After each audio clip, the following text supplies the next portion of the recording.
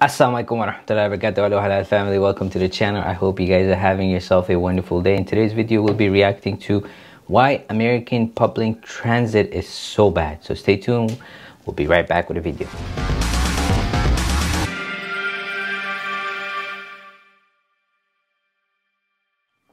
Welcome back guys. Inshallah we're gonna get started with the video momentarily, and at the end of the video I'll be sharing with you my observation and reaction, so please make sure you stay until the end. With that said, we're gonna get started with our video. This is a map of Chicago's train system. If you look at its design, it's not hard to figure out what it was built to do.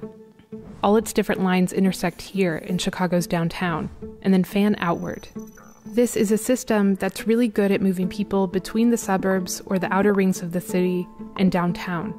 But that's not really useful to my friend Nina. I am a Chicago resident and I live in Avondale. I drive to work every day. I drive 25 minutes to Elmwood Park, which is a suburb right on the border of the city. Nina actually lives right by a bus stop and a train stop. But if she commuted that way, I could take the bus down Addison, but the bus route stops at the border of the city. So it would be a pretty long walk, like 45-minute walk maybe. Or maybe I could take the train down to the loop, and then I would have to get on the metro, which is the train that goes to the suburb. Nina said she would commute on public transit if it made sense, but for her, it doesn't. Transit systems across the US were built to serve a very specific type of commute, from outside the center of the city to inside it. But studies show that today, the most common American commute is actually from suburb to suburb, routes that public transit in the US usually doesn't serve. It's one reason that the overwhelming majority of Americans get to work by driving alone, and there are a few reasons that isn't ideal. First, it means the overwhelming majority of Americans are also required to own a car in order to work, and that's expensive, the second biggest household expense for Americans. And all that driving also means that transportation is the single biggest way Americans emit greenhouse gases. And because most Americans don't rely on public transit, making it better is rarely a top political priority, which makes things even harder for the people who do rely on neglected transit systems. So what would it take to shrink this part of the chart to get more Americans to use public transit? What would that look like? And who has the power to make that happen?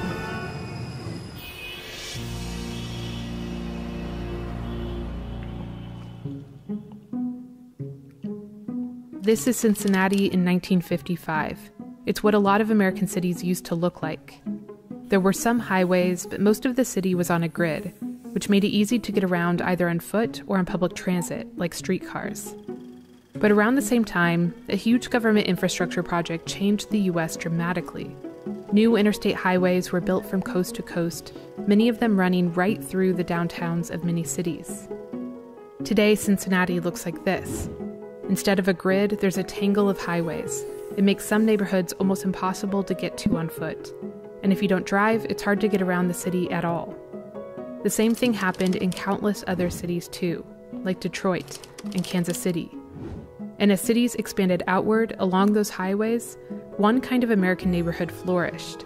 Entirely residential, filled with single-family homes. And because they were spread out instead of dense, they also changed how Americans got around. Living there required you to travel a lot farther for just about anything. By 2020, a study found that the average workday distance traveled for Americans was 7 miles. Now, if you're a driver, that doesn't sound long at all. In fact, in your head, you might be thinking that only takes 10 minutes. Adi Tomer co-authored that study. It's a biking distance that is both strenuous and potentially unsafe. And for pedestrians, it's a nearly impossible distance to traverse in any kind of reasonable time. By seeing these kind of travel distances, we understand the consequences of what we've built. Automobile-oriented neighborhoods. A later approach to neighborhood planning has created places that look more like this.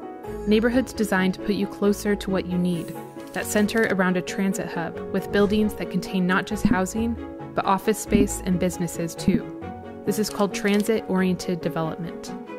And the people who live in these places are less likely than the national average to drive, and more likely to walk, bike, or take transit. But developing new neighborhoods like this is an extremely long-term project. If we're going to address these issues, we have to accept the world that we live in now and make transit work in that world rather than dream of a new world. Jonathan English is an urban planner in Toronto, and he thinks getting more Americans to use public transit doesn't have to be so hard. In a research project, Jonathan created these maps of American cities and drew lines on them wherever there was a reliable public transit route, which he defined as this: a bus that comes every 30 minutes till midnight, 7 days a week. The absolute bare minimum of a transit route that you can count on. These were the results in Denver, Portland, Charlotte, and Washington, D.C. You can see a familiar design in them, service-oriented around a downtown, but that doesn't really connect neighborhood to neighborhood. And this was the result in Toronto. When you go to a Toronto suburb, it's not very unfamiliar to any American. You see houses with big driveways, two-car garages, winding suburban streets. The difference is that the bus goes past those single-family homes every 5 minutes, and it runs 24 hours a day. And that difference changes everything. Even car owners in Toronto ride the bus. And Jonathan says the lesson for American cities is obvious. That shows that it is possible that if we invest in basic operations and improving basic local service, that the riders will come. Something that we can do in a matter of weeks. In other words, it's mostly a matter of whether we choose to fund that. This chart shows how public transit gets funded in the US, mostly by local and state governments and by the fares people pay to ride, which makes state and local elections super important for public transit. Right now, the federal government contributes the smallest part, and even that part is limited in what it can pay for. Very little federal transit funding helps pay for day-to-day operations, even though that's often where transit systems need the most help. Instead, most federal money gets directed to what are called capital investments, flashy new physical infrastructure projects that often get a lot of media attention. So you end up with a $1 billion rapid transit project or light rail or bus rapid transit project where the vehicles don't actually run all that frequently.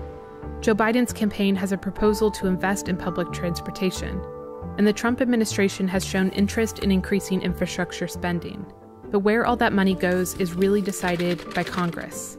And debate over that often splits along partisan lines, with Democrats, who often represent more urban districts, in favor of more transit funding, and Republicans in favor of more funding for highways and roads. My Democrat colleagues want to put the big cities first and ignore our rural communities. In July 2020, the Democratic-controlled House of Representatives passed a $1.5 trillion infrastructure bill that reallocated funds from roads to trains and transit. The first 21st century transportation bill.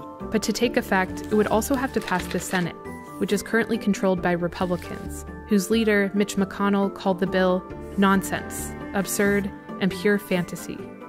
If the Democrats do in fact take back the Senate and hold on to the House, irrespective of what happens with the presidency, we can actually expect to see significantly more interest in investment in public transportation. And interestingly, a different approach to that investment, where it may not just be more capital projects, but different kinds of investment. I still really value being on a train line, and I would never live anywhere that wasn't a 15-minute walk from the train, because I think that's so much a part of my experience as a Chicago resident, being able to access it if I need it, but it's pretty poorly designed. Most Americans live in places that were built for cars. If we want to change that in the long term, we'll have to build communities that look differently. Right now, Americans drive because it's the most convenient option. But that also means that you don't actually need to transform a whole country to get more people to ride public transit. You just need to make it convenient enough that they want to. Thanks for... That's interesting. They showed Toronto. It shows buses running through all the roads, where in States it's mainly basically going from the downtown core to the suburbs, and there's no connection between those smaller cities. And this is the most richest country in the world, and I guess they don't really want to invest too much in infrastructure because it doesn't pay. But if this was about war or military, those fundings would have been basically approved in no seconds, right? Quickly. But I guess that's where politics comes in, right? It's just blaming one another. This person doesn't want it, we want it, and whatnot, right? It's just interesting to see, and I'm more interested actually what Hyperloop is going to do. I've been keep following to see when those project is going to come up. I think they're currently working in Las Vegas as well as in Dubai, so hopefully over the years it gets ready, and we'll see what it does, if it transforms transportation and takes us to the next generation of transportation. That would be cool to see. So thank you very much, guys. I hope you guys enjoyed this video. If you did, please don't forget to like, comment, share, and subscribe. And if you'd like me to react to another video, please put in the comment section below. As always, guys, thank you very much for all your love and support. I hope you guys have yourself a wonderful day. Take care of yourself and your family. Inshallah, I'll see you guys in the next video. Take care. Wassalam.